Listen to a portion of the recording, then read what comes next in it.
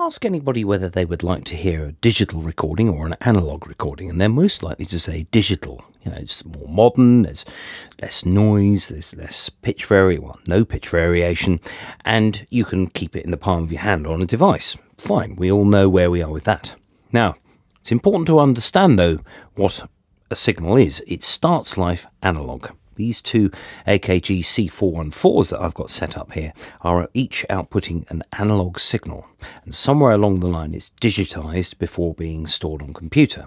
Likewise, when it comes off the computer, it goes back into the audio interface and out through a pair of analog outputs, which feed the speakers here. You can get digital outputs that feed speakers as well, but the output of the speakers, this is a piece of rubber and card that is moving backwards and forwards. It's analog.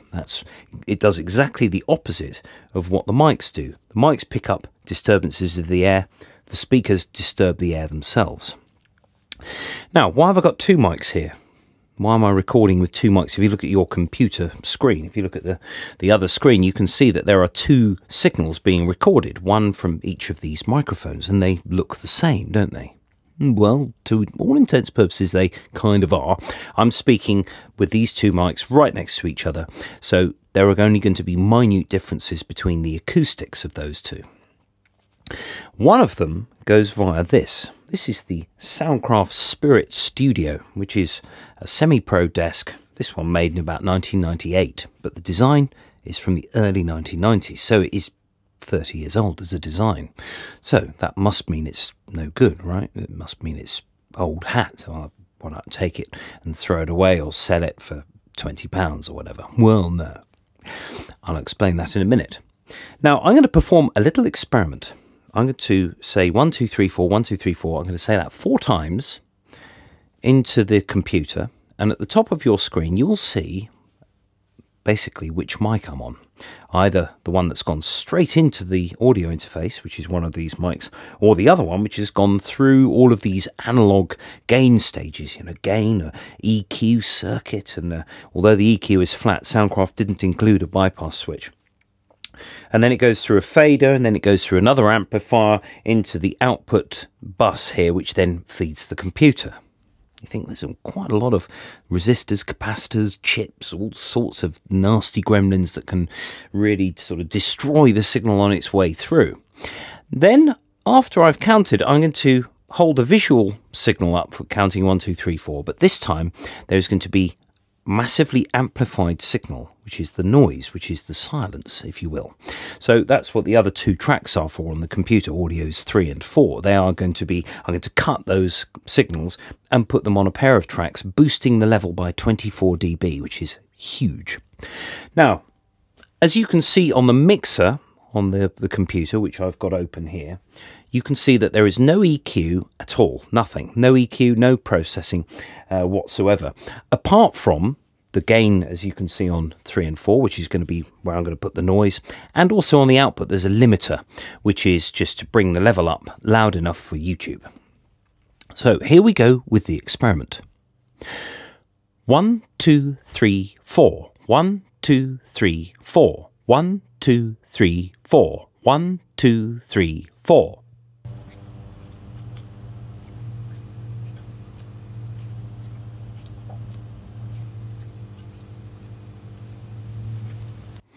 Now, when you heard the 24 dB amplified version, you may have heard from a Hercules aircraft over there somewhere. Well, yeah. But that's the other thing, of course. I'm in my studio, which is reasonably good at insulating sound, but really to hear the difference between the noise floor on these two things requires careful analysis, and you've got to really work out whether it matters or not. Of course, if you're in a very, very quiet space, and you have to be in a very quiet space, everything on Earth, every single object on Earth generates noise of its own in some form. Even a guitar sat on the wall, the strings aren't going to be completely still. They'll be blowing about in the air. They will still be just sat there resonating gently. So it's very important to not get too hung up on things, saying, oh, I've got to get rid of this because it's no good. Now, the result of this experiment says one of two things. It says that the sound card isn't very good, or it says that the desk is very good. By the standards that we expect no noise on our recordings, but there's always going to be some.